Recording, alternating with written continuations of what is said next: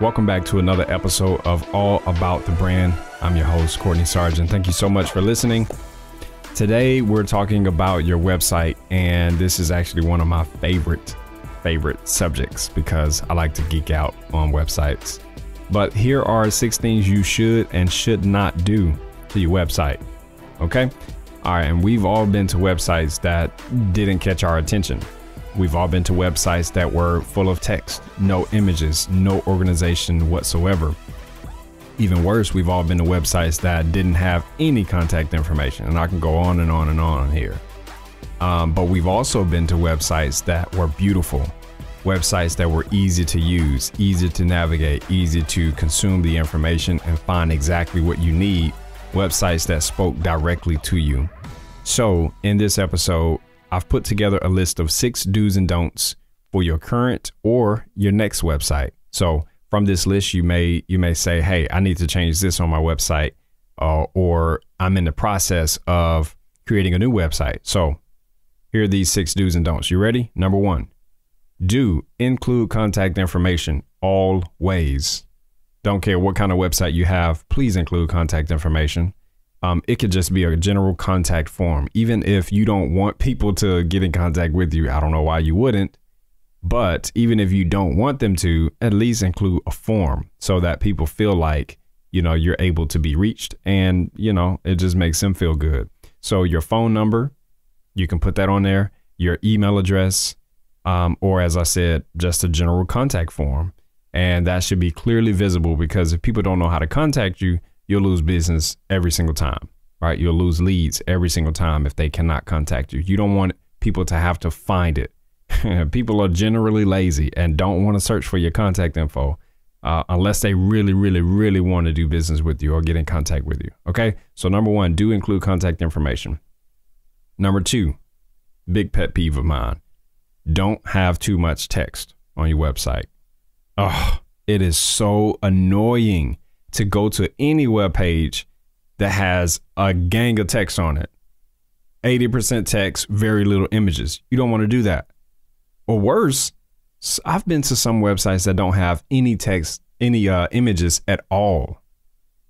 I'm telling you, I've been a web designer for the good part of my life, over a decade, and I know what I'm talking about. You do not want to have too much text on your website. Honestly, whenever this has happened to me, I've immediately just exit off the site. Unless it's like a blog post, like you expect to read a blog post. But even in that, you want to have images or video that people can, that'll keep their attention.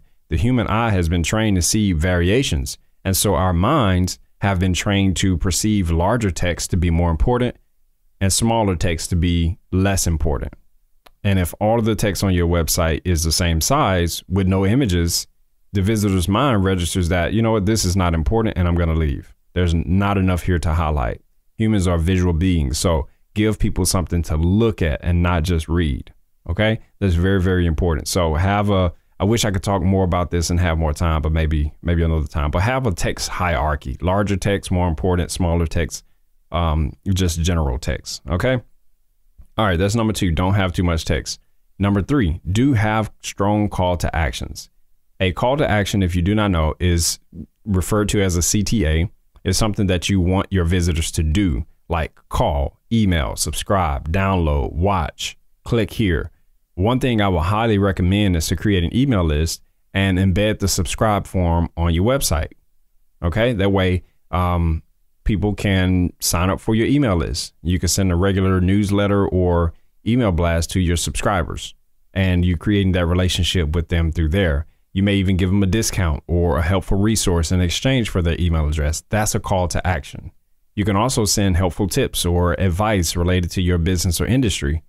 All in all, having strong call to actions is all about being and staying connected with your visitors, creating relationships with them, and eventually converting them into customers if that's your end goal. Okay.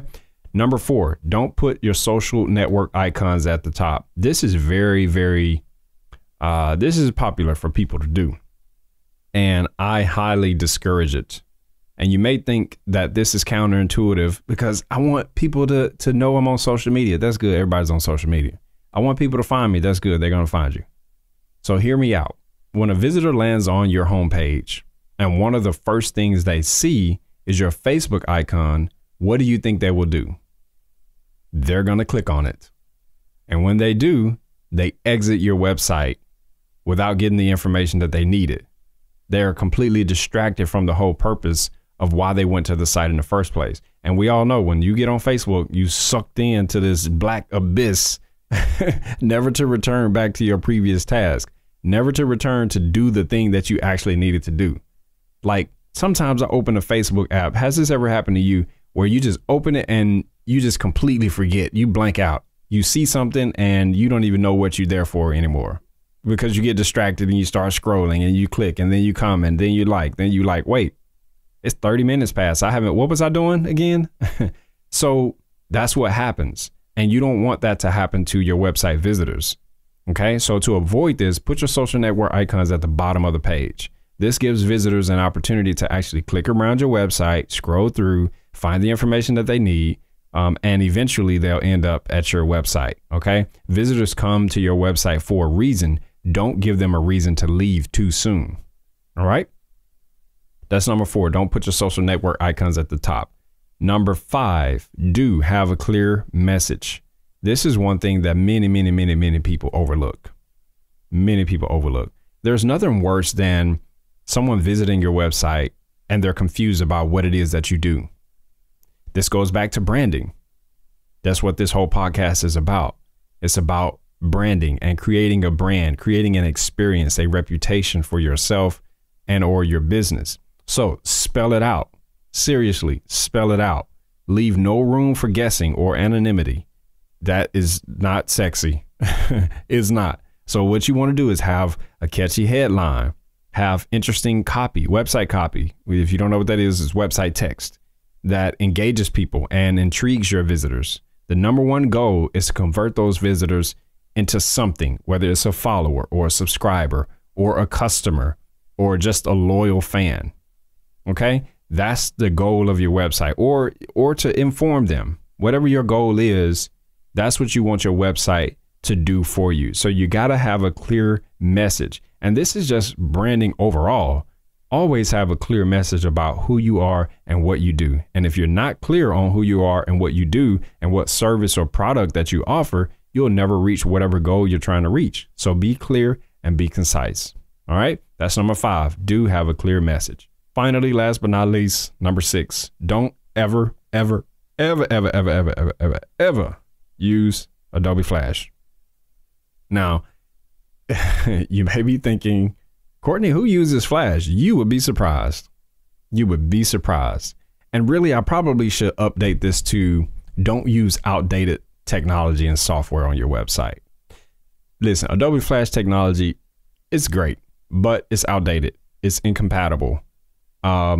Even iframes to a certain extent is outdated and incompatible with many browsers today, and especially mobile devices. Flash doesn't work on mobile devices. HTML5 replaced Flash. There's a lot of things that you can do with HTML5s. I'm kind of geeking out at the moment, but it was cool back in the day in the early 2000s, you know, and it can give your website a pop, but there are so many different replacements for it now that you don't have to go back to that. Now, a lot of young people don't even know what Flash is. So I know I'm talking over some of you guys' head, but for those of you that do know what Flash is, don't use it. Use HTML5, use JavaScript, use jQuery. There's a lot of things that you can, a lot of different technologies that you can use that is compatible with browsers today. Okay. And you want everything to be compatible on mobile. So that's number 6. Don't use outdated technology. All right. I hope this was informative. Unfortunately, that's all the time that I have for today. If you have any questions, please hit me up. My email address is CortneySSargent@gmail.com. CortneySSargent@gmail.com. If you have any questions, just hit me up right there. That's my personal email address. It's the first time I'm giving this out, but that's just how transparent I am.